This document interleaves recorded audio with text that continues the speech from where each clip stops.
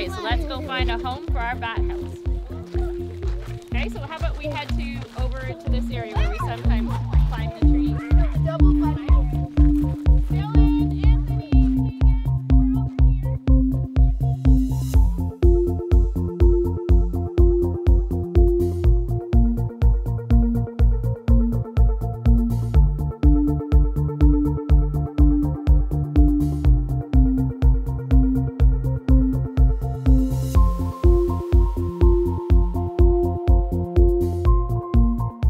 Our students were divided up into groups based on interest, and there ended up being 3 different groups connected to animals. There was a group that was quite interested in building animal homes, and from that we started exploring what were the local animals in our area and who would need our help.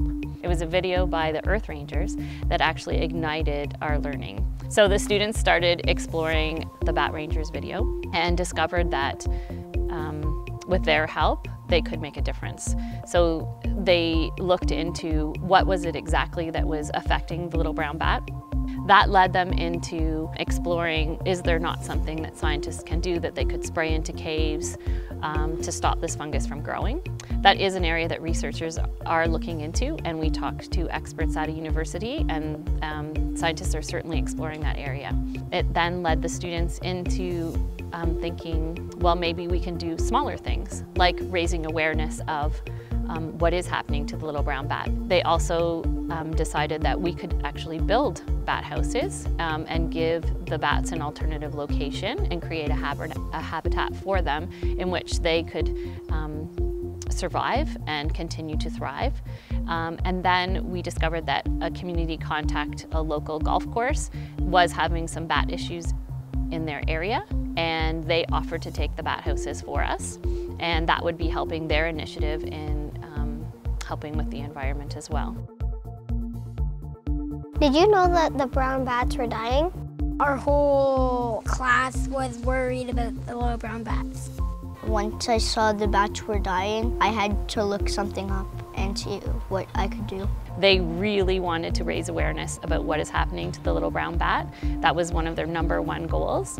And they had initially thought that perhaps putting a clip on our board website for our school board and for our school was a great step. And we were extremely excited that instead of just doing that this opportunity arose where they could make a public service announcement and tell many, many people what is happening to little brown bat.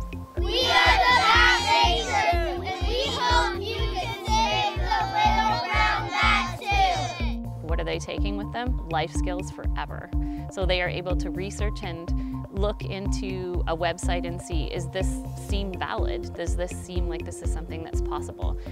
They're not going to take that first website and take it as truth. They're going to investigate further and see over multiple websites, or maybe they're going to call an expert in that area and they're going to ask really great questions that they're really wondering about, that they've researched about, but they're not sure if that's true fact or not.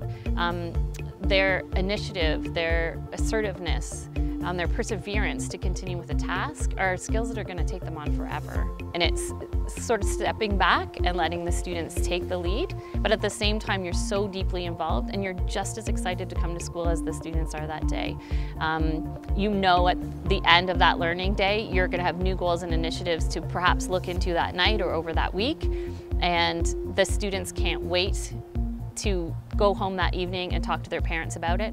And the contact and communication between your parents is all so positive, and it's pushing the learning further from all sides.